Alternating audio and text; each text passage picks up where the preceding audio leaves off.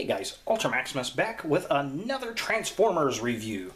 And it's Sideburn from the original Robots in Disguise Transformers series, or in the Japanese, Car Robots. Yeah, I thought I would do this today. I've actually been sitting on this figure for a minute.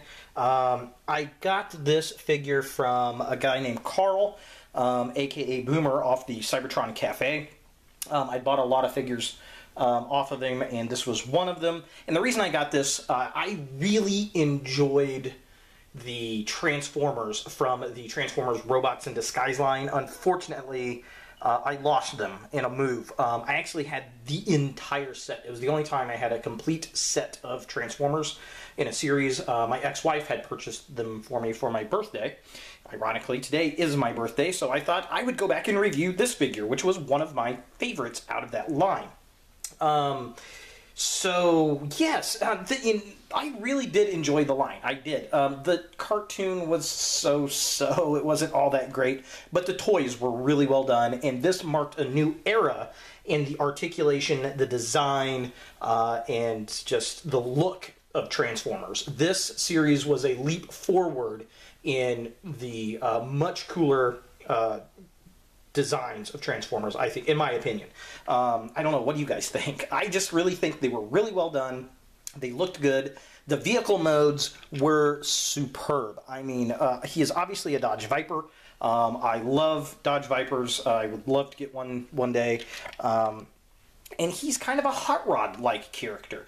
Sideburn was one of the three Autobot brothers. There was Sideburn, there was Prowl, and then there was X-Brawn. Prowl was a police car, and then X-Brawn was kind of an SUV. So, yeah, I mean, he's pretty cool. I really like him. I think the design looks good. It looks like a model kit car. It really does. The blue is gorgeous. I love the kind of metallic blue flame job they got on the hood, highlighted in the white. It just really pops off of this figure, and this would look really nice of an actual Dodge Viper. I think it would look really cool. I love the red chrome and the chrome motor on the vehicle. I think that looks fantastic.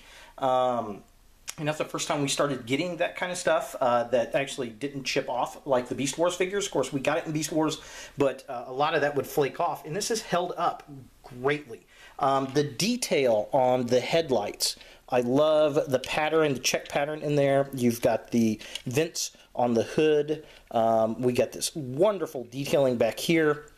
Just absolutely superb. The wheels are rubber like the old G1 figures, which was really, really nice. And we've got the chrome wheels on the side. The taillights, not only do they have the taillights, but they're plastic. They're translucent plastic, both tail and reverse lights. We don't get that quality today, which is a damn shame. I wish this had a bumper or a sticker for the license plate. There probably is one by Repro Labels. They probably have one, but that would look really, really nice. We've got this beautiful Autobot logo there, and of course we have one embossed in the back of the vehicle. That's going to be his seen in his robot mode. The bottom of the vehicle doesn't look that bad. I mean, it's obviously not a car, but it's not too much robot kibble hanging, which is really, really nice. And of course, his tailpipe becomes the missile for his weapon, which is really, really cool. So all in all, I mean, this vehicle mode is phenomenal. I love the translucent yellow plastic for the windows, and it matches the headlights up front. Very cool. And we even get detailing on the fog lamps and on the grill. I mean, quality-wise, you don't see that in a deluxe figure today. Absolutely not. There was also another variation of Sideburn where he was red and gold, and he looked more like Hot Rod, which this was kind of the new generation Hot Rod. I never cared much for the name. I understand Sideburn, where, you know, like street side street, burning rubber, I guess. But it always made me think of like sideburns on a guy. I don't know. Never been a fan of that. So there has been a Sideburn since. Let's zoom out a little bit and compare. So this is the current version of Sideburn, which is a repaint of Hot Rod. Not surprising. But it's got the same color scheme. It's got the same flame job up here. It's outlined. This is kind of a painted metallic blue in comparison to the body, which is a much darker blue. Let's see if we can zoom in a little bit more here. And it's not a bad repaint. It's a nice homage to this character. We get the big Autobot logo on the top, just like we do over here. We have the red and silver motor on top like we do here. However, it doesn't have the chrome like this one does. In fact, everything about this figure is just much flatter in color compared to this one. But it does have the yellow headlights, which is nice, and it's got the translucent yellow windows, which is really, really cool. Side views of the two figures. Again, a really nice homage. We've got the silver wheels and black tires and the flame job going down the door. I mean, they did a good job emulating the paint scheme on it. The major difference, I think, is the spoiler on the back. I mean, that just does not exist on the Dodge Viper. And I don't know, it's okay, it's not bad, but maybe they could have just removed it or put something else on the back, maybe a clip that made it look more round in the back like the Dodge Viper's spoiler. I don't know.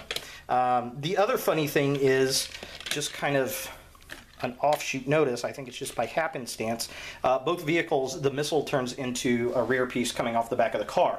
This one a muffler, I guess it's supposed to be a tailpipe, and then of course you've got the turbine jet engine on the back of the Collector's Club version. So yeah, pretty darn cool. Which figure is better, to be honest?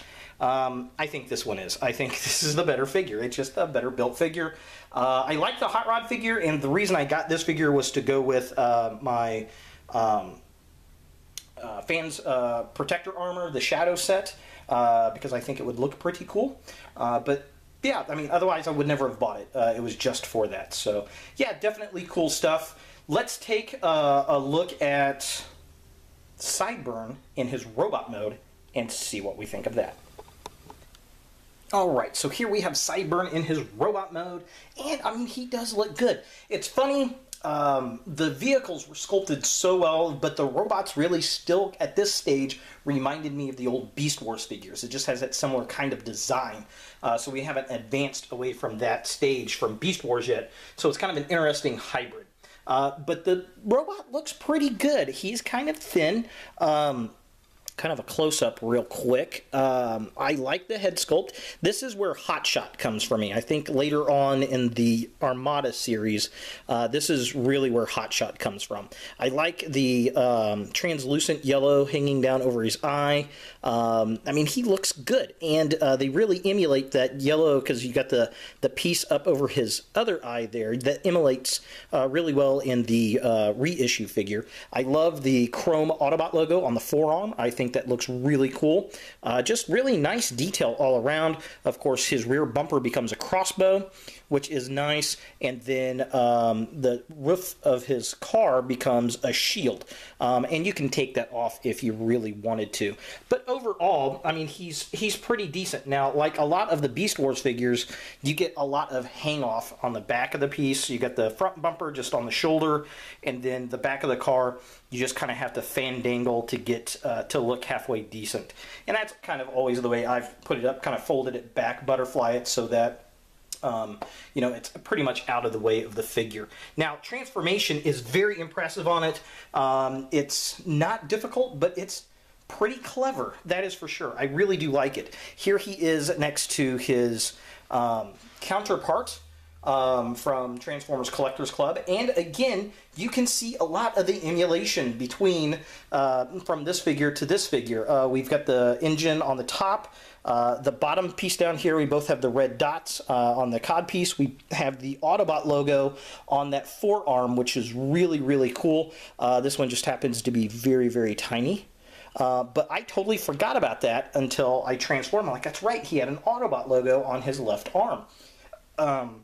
even, you know, the cod piece on both, even the paint job on the legs themselves, where you've got kind of the white bits on the shins here and here, the darker blue on the upper shins, total white legs there, and then light blue down on the feet for here, and then there are paint apps at the bottom of this figure for the light blue to emulate down there. So I thought that was really, really cool. The only thing this one is missing really is the shield. That's about it. So, yeah, I mean, overall, he looks really cool. It's definitely, I think this is definitely a figure to have in the collection just because it's a Dodge Viper, and those are always awesome. I really wouldn't mind this figure remolded as a Mirage.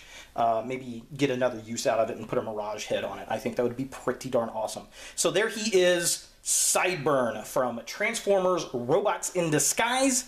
Not to be confused with the 2015 version coming out next year, but the original RID series. So thanks for watching, guys, and look for more videos in the future.